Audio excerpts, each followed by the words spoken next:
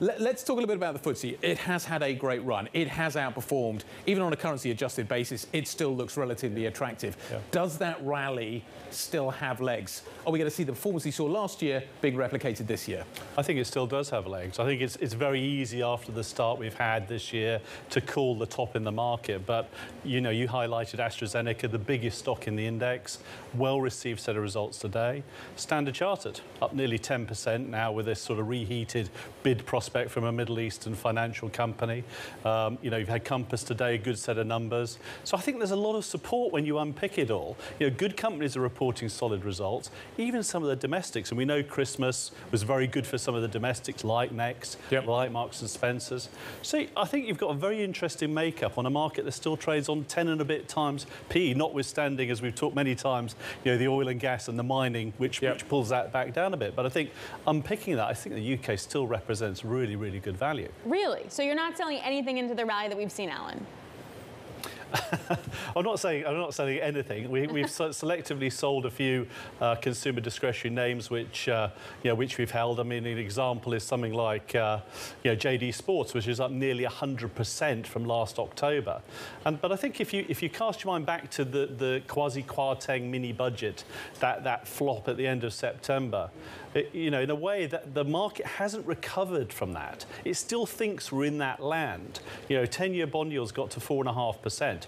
We're now at sort of 3.2. But I think the market and the participants in it still think, you know, the UK is a bit of a basket case, and therefore are surprised that it's actually worked as well as it has. But when we unpick all the numbers, actually there's some reasons to be very, very optimistic. And then if we move into the second half of this year, then we've obviously got energy prices coming off. Inflation, we think, will be coming off as well in the second half. Consumers will be better off, relatively speaking. And that's aside from the 250 billion savings that are still sitting there in banks. Yep. FTSE versus FTSE 250. Tricky one. I mean, my call was at the beginning of the year that FTSE 100 would continue to outperform. And then as we moved into the second half, when the consumer got a bit more confidence behind it, we thought the 250 would take off. 250 at the moment is outperforming. I think it's going to be nip and tuck between those two till we get more clarity on inflation and where that's likely to land, and obviously ergo where interest rates ultimately end in the UK. But I think Andrew Bailey is doing a really good job in kind of managing those expectations. It's all about expectation management now. It's all about the talking heads. And I think the Bank of England is regaining its confidence after what was a tough time last year with transitory inflation and missing that whole move. Hey, Alan, BP is up like 13% in 3 days. Do you like the stock? Do you sell into the rally? BP is a very big position for us still. I was of the view that we'd be bookending the oil price between $80 and $90 this year. Therefore, the easy money had been made. You know, if you think last year, the oil price actually didn't go anywhere from the beginning of the year to the end of the year, but the shares were up sort of 40%. So we thought, you know, probably the bulk of the money had been made.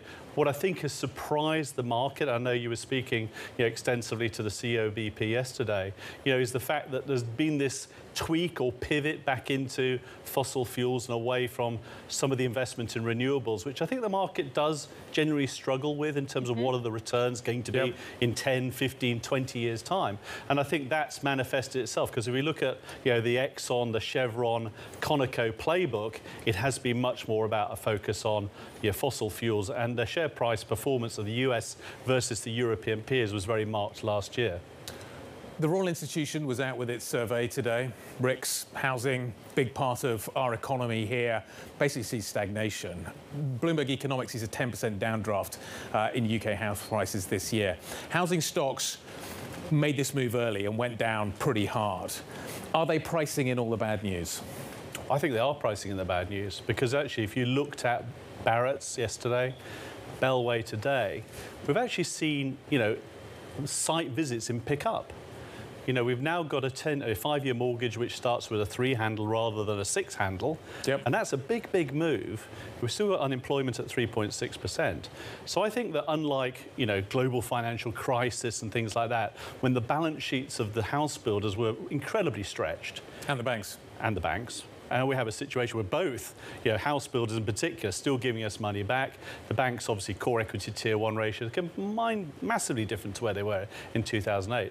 So I think, actually, house prices are still slightly up on the rolling 12 months. Yes, they're coming off, but I do think that if employment stays somewhere south of sort of 4.2%, then I think the house builders are actually pretty well underpinned at these levels. Hey, Alan, Guy gave me the opportunity to follow up on BP, and I was like, nah, I'm good. And now I do have a follow-up on BP, so I'm sorry that we're bing-bonging you around like this. We just got the news that Exxon's going to want to get into the trading business. Does this worry you for BP? Because that is the moneymaker.